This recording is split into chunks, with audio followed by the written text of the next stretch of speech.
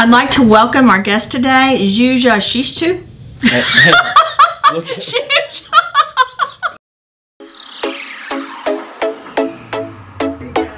I hope you guys enjoyed this episode of Scientifically Beautiful, which is on the Life is Tough, but You Can Be Tougher network.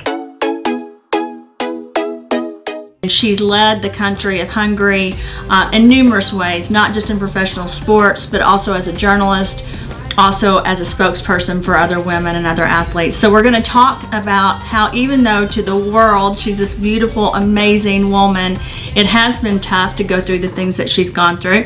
And we're also going to talk about her health and wellness and how important it is, and how she has gotten to where she is by the support from others as well as her internal drive. So thank you so much, Zsuzsa, for being on the call and the podcast. I can't wait to ask you questions. How are you doing today? Rahm, it's really an honor to join you on this podcast. And actually, it's been so nice that you have all the things that you have been telling. Oh, wow, I'm really honored. It's fantastic to talk to you. And, it's been a couple of years that we know each other. And I'm really, really, really grateful that we had a chance to meet, because I think it's so important when you actually have the feeling that you find a soulmate, someone who has got the same sort of drive to things and the same, priorities to be a mother, and in the same time, someone who loves her profession. Met you a couple of years ago, actually more than a couple of years ago, but I think I met you in Hungary. But then I started thinking, and maybe it was Austria, because I met your husband as well, who's a doctor, and I was working in the field of health and nutrition. He was as well. He's a famous doctor in your country and in Europe and Eastern Europe. And I will have the opportunity, hopefully, to be able to do a podcast with him as well. But I was amazed when I met you. And then, you probably don't know this, but people shared with me magazines that had you on the cover of them. You did not share that with me. I had no idea. So I want to start with this. I wish, when I met you, I just liked you instantly. And I thought you were his wife. And so I just was impressed at how you held yourself, how you presented yourself, the way that you acted and treated others. I would never have known you were famous or had been a child athlete and had all that attention. Honestly, I would never have known. You just did not act like you had any, I think you didn't act arrogant at all. You just acted confident, which I really respected about you. So I want to start and give the audience the ability, before we get into even more of the podcast, to know a little bit about you. We are going to talk about you as a wife and a mother, but I'd like for you to go back and share with us your childhood and who you are and what you did. And then, of course, if you want to share things about how hard it was, that's something we would love to hear too. But I'll be asking those questions anyway. So if you could just start with really telling us about yourself. I know everyone's going to be extremely interested. The path to my life is gymnastics and high profile sport. When I was 5, that's basically when I started gymnastics. And it was basically a way that I wanted to do gymnastics. I was very energetic, very flexible. My mother was a ballet dancer. She also did some gymnastics, but I would say there was no other choice for my parents but to take me to gymnastics, because I was doing all these flips around and I was almost like dangerous, for my kindergarten mates. So they said, okay, it's better if we put her into the gymnastics, the gym, and then she can do whatever she like. So basically, I really felt that this was my environment, the place where I should be. And of course, gymnastics, we know all that, and especially American gymnasts are so famous. Simone Biles, I mean, she is now the current #1 star in gymnastics. I really wonder how she's going to accomplish even higher goals in the Tokyo Olympics. But in my time, Eastern Europe and Hungary was also in the top 10, the top 6 of the world. So I think it was a good school. It was a very good environment to be in, good coaches. But, when you really started realizing that this is something more than a everyday play, that we can play around and we can do some flip-flops and, just cartwheels. It was about the age of 14, 15, when the junior membership of the national team become reality. And then by this time we were, I would say, practicing 2 times 3 to 4 hours a day, almost 7-8 hours per day, 6 days a week. Wow. How old were you? Zsuzsa? I was 14, 15, something like that. So I just finishing elementary school, starting high school, basically. And you know what, you really had to decide when it was getting really tough, what is the next step, to give up or to keep going and to move forward to my goal, which would be, of course, participating in an Olympic Games. And I also have to tell you, because our listeners might not be aware of that, I would say, era back in the 80s when I was doing gymnastics, in a politically socialist country. There was a big, division between the two worlds, the Western world and the Eastern world. So, for example, there was a huge, I would say, a real athletic tragedy, I should say, in my life, the 1984 Olympics, which was in Los Angeles, which was, I was supposed to be a part of the Hungarian national team. But because of the political situation, the socialist bloc, which Hungary belonged to back then, boycotted the Olympic Games, which was I still remember the day when I was standing on the top of the beam and listening to the radio when the anchor was actually announcing the decision of the political leaders that Hungary, joining the Soviet Union, is going to just withhold from the Olympic game and stay away from the Olympics. And we were really making very huge efforts to actually be in the best shape ever in our life. And when politics steps in, this today, it's also very difficult. And for me, it's very, very saddening to see how sometimes, and also in some part of the Tokyo Olympics is also, I would say, has to face this kind of burden, this kind of difficulty because of the I would say the effect of the pandemic. I really hope that this Olympic Games, even though it's going to be now without spectators, this is going to be actually, I would say, in a bubble without any spectator. But I still would believe that at least for the sake of the athletes, it would be an Olympic Games that at least goes through, because I can really remember what a real tragedy it feels for an athlete when an outside reason, people making decisions, behind your back and above you can really affect your life. So this was one of the toughest point of my life, but I kept on doing gymnastics. And of course, I went to high school, and my parents were fantastic people, helped me to come over on this sort of really difficult period. So I had, my high school graduation, and then I was really hoping to be a part of the national team for the Seoul Olympic Games in 1988, which I actually made to be a part of the Hungarian national team. Besides that, I also participated in World Championships in Rotterdam, European Championships, which I finished in the first 6 and 7. So the top 10, always the top 8, the top 6 from Hungary, and also internationally. But the Olympic Games, this is the goal of a professional athlete. This is something that you really want to be a part of.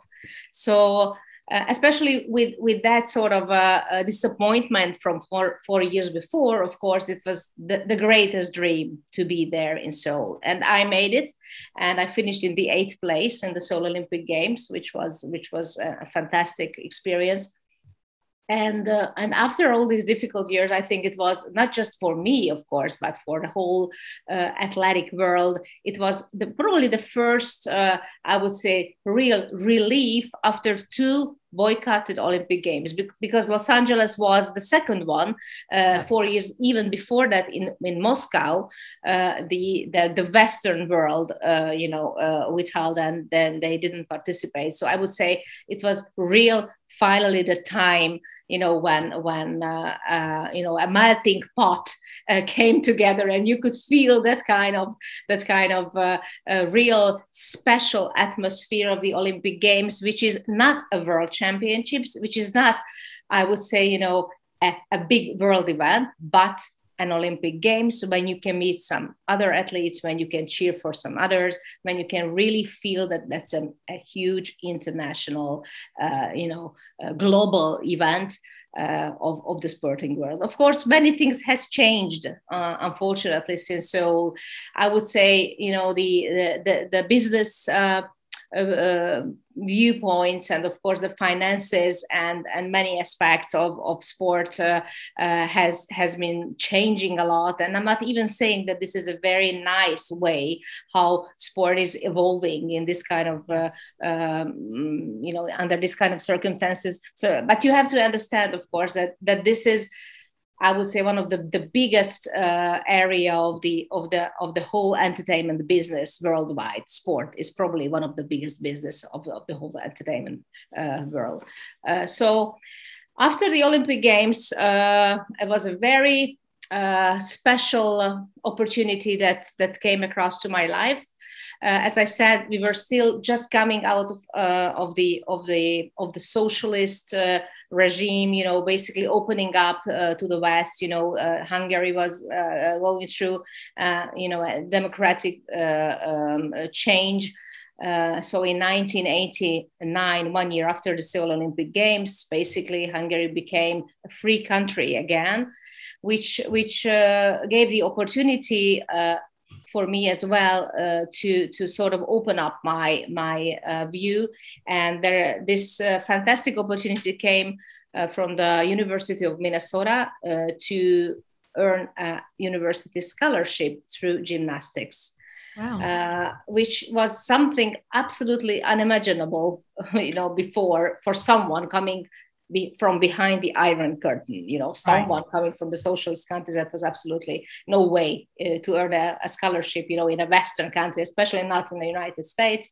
So, but I tell you, nobody really believes and understands today that was the era, I would say, the pre-mobile era.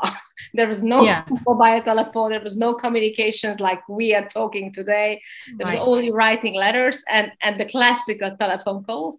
So even to make the first steps and to organize and make a decision as a member of the Hungarian national gymnastics team to leave, my country behind and go and move to another continent and to be university students in a completely new country.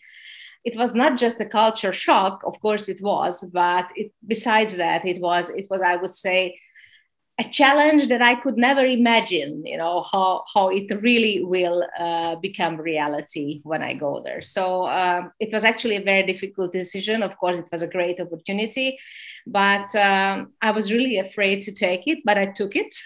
So I decided to be a part of the University of Minnesota gymnastics team, and that gave me the opportunity to start studying there as a, and majoring in international communications and broadcasting.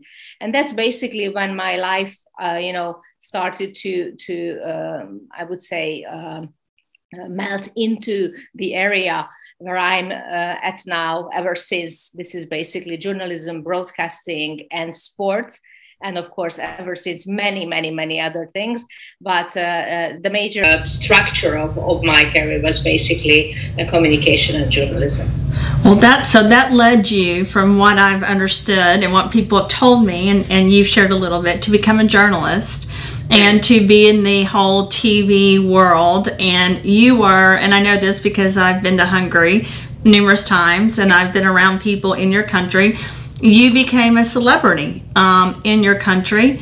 And we've shared that, you actually shared with me, I didn't know this, but that the country of Hungary will compensate their Olympic athletes because they want them to be there and they want to support them, which I actually love. And I don't know if every country's like that, but it was interesting.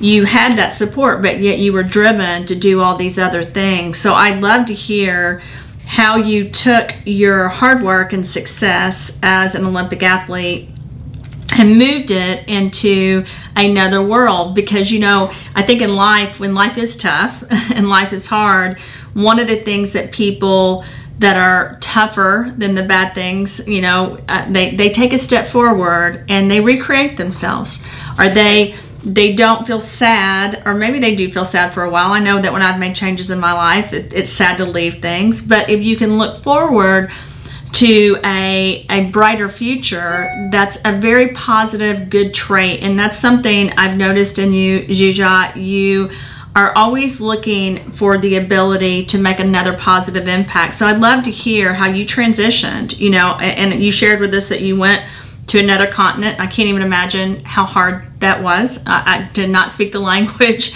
and to go and then have to, transition to another world, because especially from a world that's a communist, country into a Western world, I know was very hard. But I'd love to hear how you went back to your country and then made a further transition to become a leader in a different way for the country of Hungary. Yeah, absolutely. I mean, it was really a difficult decision because, as you say, I could have been, someone who stays in gymnastics, becomes a coach, and of course, I really had a lot of experience, which I could have, passed over to a next generation as a coach, and stay in gymnastics, maybe to become a judge. Which I never really left gymnastics. It was always, the number one love in my life for many years. But I always had the feeling that I have some other focuses, which is mostly about, as I said, communication. And it was fantastic to actually take a step toward a direction which was absolutely unknown, to be the very first woman on sports television in Hungary. There was no women before me on TV in sport programs at all. So, how was that, Zsuzsa? I don't mean to cut you off. I didn't know that. So what was that like? Were there some people that weren't nice about it? I'm scary. Sure. Yeah. I tell you, it was scary, really. At the beginning when I was, I would say I just jumped off my gymnastics career and starting working on television. Of course, it was not as quick, because in the same time I was studying broadcasting in the United States, so I had some university studies. But to do it in your own language, back in your country, where there is no history of having women on TV in sports, of course, it was a really I would say bright step in that sense. Yeah. And at the beginning, until I was just co-commentating on gymnastics, maybe doing some rhythmic gymnastics, doing some figure skating, some artistic sports, I think the audience would say, okay, we can accept her in these fields because, she's coming from, Olympic gymnastics. They knew me as an Olympic athlete, of course. So I had some background which helped me to start the job. But on the first days when I started anchoring sports news about other sports, especially when I started talking about football, telling football results, people were saying, oh my God, what is she thinking about herself? Who is she? How dare she? How can? This is outrageous that she's talking about football and basketball and tennis. A woman would be never credible. A woman's voice, come on. So those things were the real obstacles, the absolutely, I would say, it was such a demanding daily work to try to make people believe that a woman can be credible in a field of sports, no matter what sport we are talking about, especially with 20 years of competitive, sport behind her. So stereotypes, all kinds of,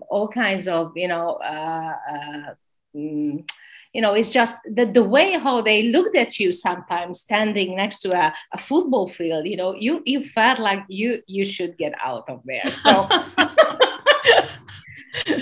so I tell you, I had a lot of nights, cried over, and it was very difficult at the very beginning. I would say in that sense, I was a pioneer to stay on the field and not to quit. Yeah. And not to say, okay, guys, you're right. I mean, I shouldn't be the one who tries to make you understand that a woman can do it in a credible and in a well done way. So what I believe that the only solution would be to be 100% prepared, that I have to be always on the spot. I should be always, the knowledge is something that you have to be 100% sure about. And of course, the datas and all the information you have to have. Because if you're not, if you cannot be questioned in that sense, and of course, sooner or later they will maybe experience that you're not as maybe she's talking okay, maybe her questions are appropriate, maybe her questions are adequate, maybe she has some sense of sport, maybe okay, well, we're not used to it, but which was also very important for me, that I never wanted to be smarter than those who were coming from, for example, these very traditionally man field like football, basketball, some other ball sports. I always just wanted to be on the edge of, as an ex-athlete who is interested in people. And I think as soon as I sort of find this kind of attitude, people started accepting me in this field, but it took quite many years. And as I said, I started working on the Hungarian National TV's sports department in 1992 on the Barcelona Olympic Games. Actually, this was my first job, which was quite big to do as a co-commentator in gymnastics.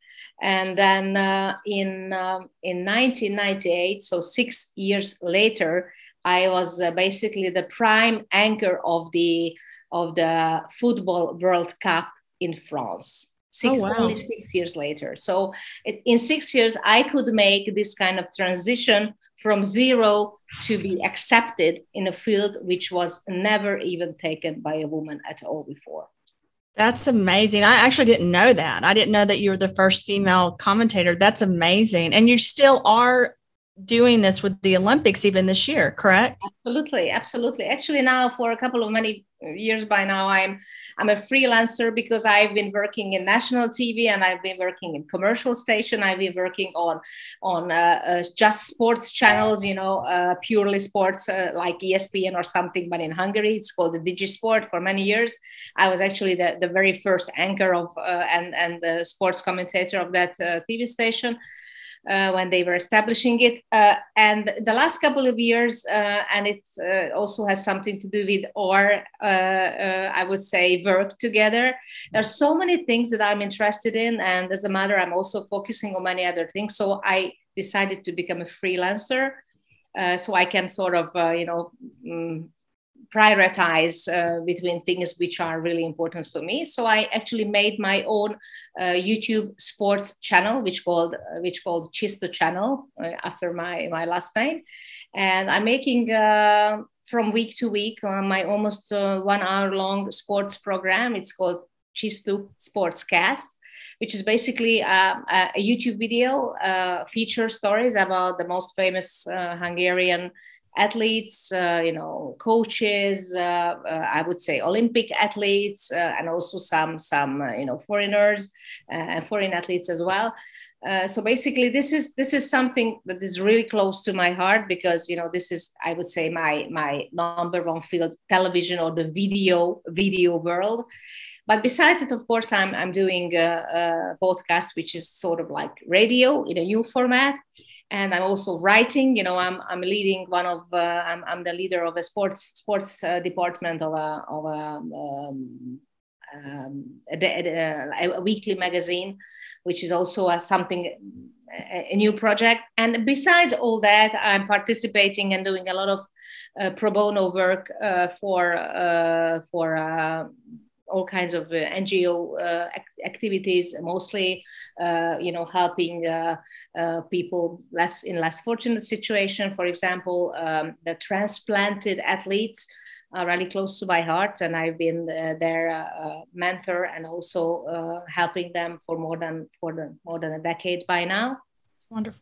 And besides that, we didn't talk about that when I finished my university studies in the States. Later on, I decided to extend my studies, and I finished University of Law, and I specialized myself in sports law, because I always wanted to sort of get as close to sports from many different aspects as possible.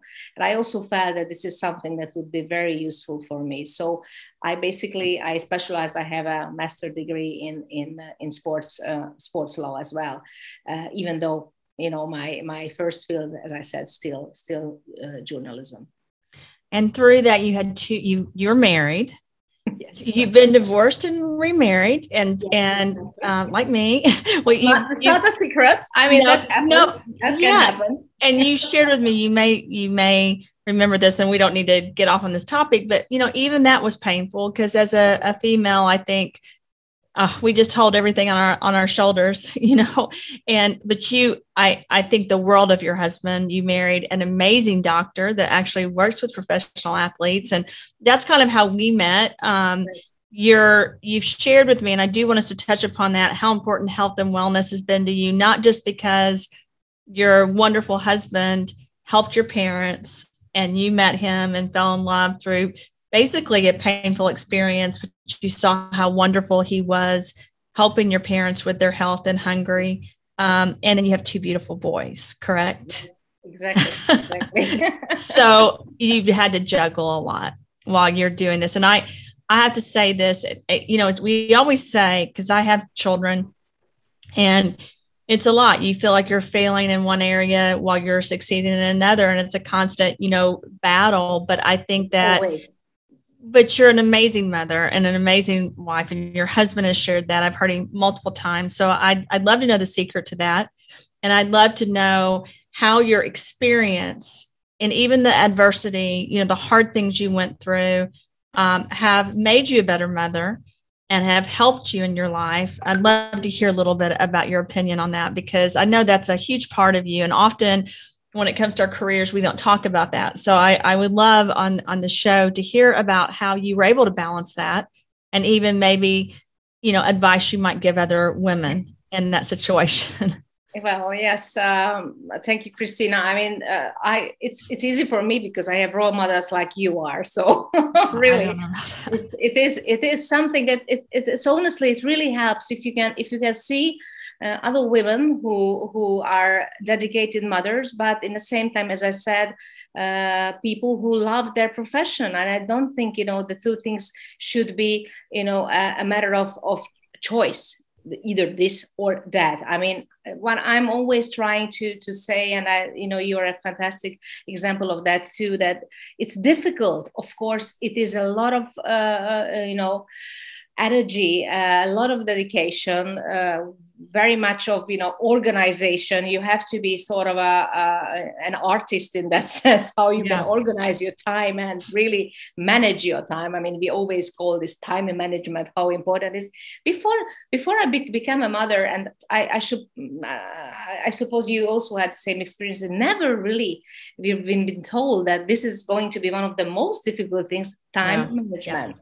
How you can do that, it's well, but I think it is possible. So what I'm saying is that, of course, it's difficult. Sometimes, I'm losing on mostly on my sleeping time.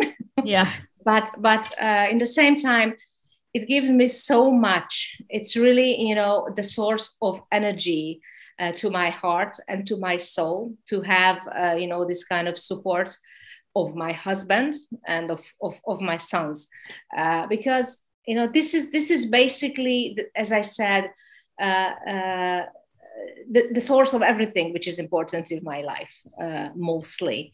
But when I go and do my profession, I always feel that I can be relaxed, because if I do my thing, then my husband would take care of the boys.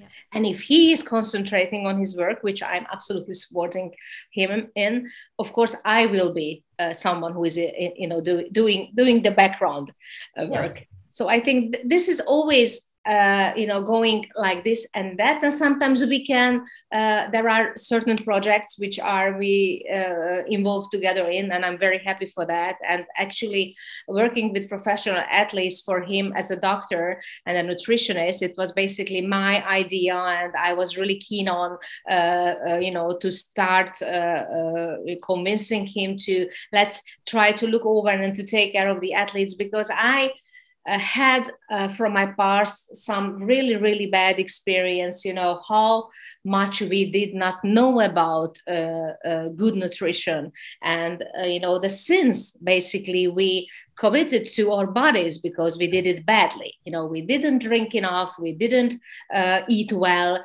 we were starving ourselves just to have the competition weight what we needed, and we actually had to suffer the consequences of that. And I told him that if I could help in anything to this generation and these professional athletes of these years, that it would be definitely something to help them to find the best way how they can prepare their body for these kind of huge physical and mental challenges, of course, in the same time. So and from the other hand, which is just as important for as a mother, to try to find the healthiest way for my family, how we can, feed them, and how we can find the best nutrition for our boys and for ourselves. Of course, we would like to live long. We would like to see them grow up. We would like to be, grandparents, even great grandparents, if you can make that. Of course, that's the goal. Yeah. Yeah. But as we say, it really makes a real difference what you eat. I mean, you are what you eat. That's the saying, and we do feel this is one of the credo of our lives, that you have to be very cautious and conscientious about what you put into that body that is serving you 24 hours and 7 days a week.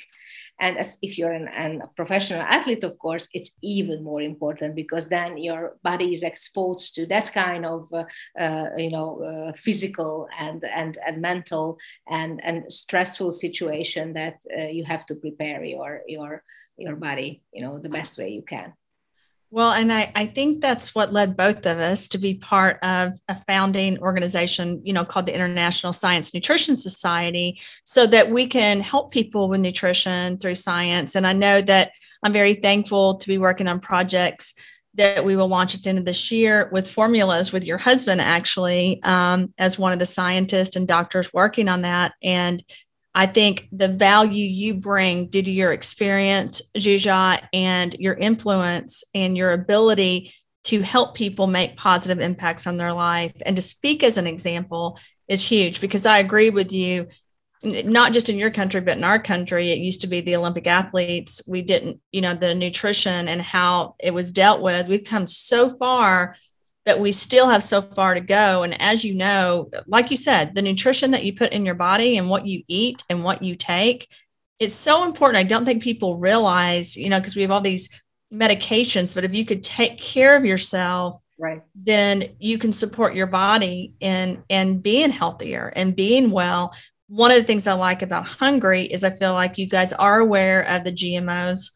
You are aware of the things that are modified, that the preservatives that aren't good for the body. And I don't know if that's part of your history or why you guys are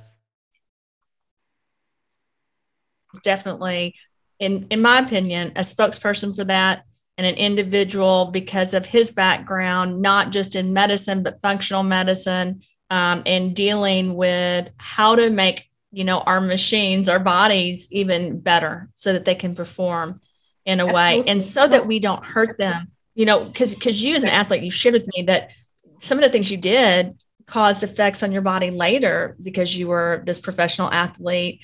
There's wear and tear on your body through that. Absolutely. Basically, it is crucial what you're saying. And I know that mostly the problem when you're a professional athlete, that, the time, and to be prompt right there at the right moment is so important that sometimes they forget about, the effects later on and the consequences later on. So what I'm saying is, this is the easiest to take the pills and to just have some painkillers and let's go on and let's do that. And nobody really takes care of that athlete's long-term consequences, what is going to be afterwards, how they're gonna live their life afterwards, what is gonna happen to their body, not just as an athlete but as a person. Come on, athletics and sport is going to be finishing once in your life, and you still would like to live your life as a healthy person. Of course, if you destroy this machine, then it's going to be a little bit more difficult.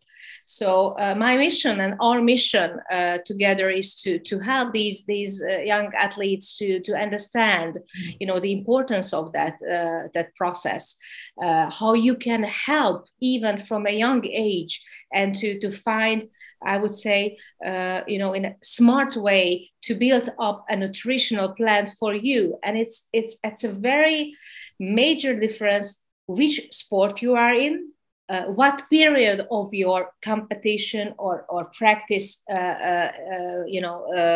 era you are in, because it always requires a different kind of nutrition. It always makes a major difference, how old you are, how many years you have been in athletics and in sports, and basically how long you plan your career.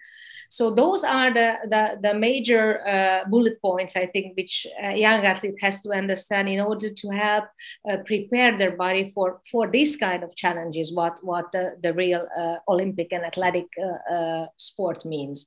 And I'm so happy that my husband helps these youngsters, and of course not just athletes, because he has a lot of patience, from the everyday life, to make them understand that, today what I would like to emphasize is that, like in everything, and especially with the online sphere which is around in our life, there is such a huge noise in nutrition.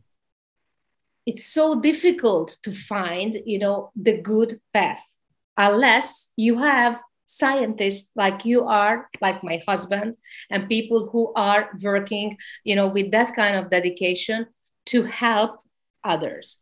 So our major goal is, and our mission is to do it from this kind of attitude that we would like to help. Sometimes we had bad experience. I had, a lot of from my personal athletic background. So I know how could I, if I could do it a little bit different, I know that my career would have been even longer. It would have been much less pain. It would have been probably easier, with much less inflammation and all those kind of everyday burden that you have to, sort of handle and carry with you when you're a professional athlete. So I think in that sense, it's very important that I have a credibility to athletes, that they believe what I'm saying. I'm saying it because I would like to help. And on my side, there is a scientist and doctor, who is also, as you said, not just a doctor, but, he's also involved with functional medicine. And he has a huge experience, with all kinds of different diagnostical tools, and with a special system he actually, created and evolved in the last decade, I would say, which is just as important to help these people and to make their professional athletic life easier, and also, of course, some other patients to make their life easier and healthier, which is the most important after all. Well, I would like to do another podcast with you when you get back from the Olympics, because you're leaving this week, next week to go. Well, actually, I wish you're right. I would love to. I have been in 8 Olympics in my life. Yeah. I'm not so old yet, so it's quite a big. But this time, I can't go because of the pandemic situation. And as a journalist, basically there is a playbook which makes, or I would say, work so difficult, almost impossible to meet with athletes. So we decided that it's probably going to be the best solution, that we are working with big news agencies, basically getting the material and the source of information who are there at Tokyo, and what we are going to do, what we are just exactly doing now. We are going to have these kind of podcasts and Zoom interviews from the Tokyo Olympic Village, and of course in the TV studio. So that's the plan at the moment. But actually my contact and my relation with, even today I met the most famous Hungarian fencer, who is a 2-time Olympic champion from the last 2 Olympics, from Rio and from Athens, from London, sorry. And he's planning to win the 3rd one in a row, back to back, which is absolutely never ever happened before in this sport. And he's a fantastic Hungarian fencer. So I would say my relation to the Olympic athletes is a very lively. It's in a daily basis. I really follow their plan about the Tokyo Olympics, and I think it's going to be very exciting. And all I can wish to them, I hope they can come out very well from this very difficult situation, to have the whole Olympic Games in a bubble without spectators. Well, I wish them the best, and I wish you the best. I know you'll be extremely busy during the Olympics, and hopefully, I'm sure I will have a lot to tell you about after the Tokyo Olympics. So I would love to repeat this and continue our conversation, Christina. I feel like I got to this much of the interview about you, and I want to get to so much more, but we will get to that at a later time. And I just want to thank you, Zsuzsa, for how hard you've worked. You're a very strong, admirable woman, and I'm thankful to call you a friend. I love the opportunity that we have to help people with nutrition and science. And I know it's been a hard life for you, but you've done a phenomenal job. So thank you so much. And thank you, Christina. To hear it from you, I mean, it's a real honor, really. Well, thank you. I always miss you. I can't wait till I get to see you soon. And I'm glad that the world's opening up a little bit so we can get back together soon. I really enjoyed talking to Zsuzsa. Science is beautiful, and we in this podcast, Scientifically Beautiful, get to follow people and talk to people that really have made a difference on the science side as well as the just world side. And as you can see with Zsuzsa, she has used science to be a better athlete, to be a better mother, to be a better wife, and to be a better journalist, because it's so important to her as far as health and nutrition. And as she shared with you, she's also made it a mission to help other athletes so that they can have better bodies and have a better life. Thanks so much. I hope everyone has a great evening.